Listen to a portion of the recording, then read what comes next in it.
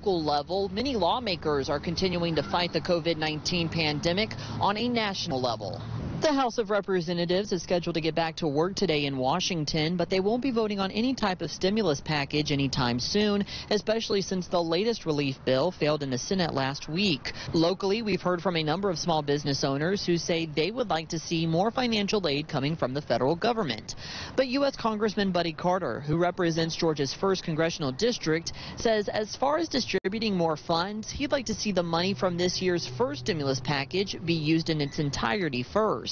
He'd also like for the next package to include liability protection for small businesses. Now, when it comes to the COVID-19 vaccine, Congressman Carter, who has a background in pharmaceuticals, says he thinks the country is moving in the right direction. AstraZeneca has just recently pulled one of theirs, or paused.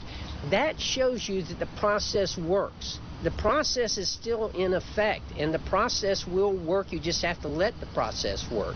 Yes, it can be sped up, but it's not going to be sped up to sacrifice safety.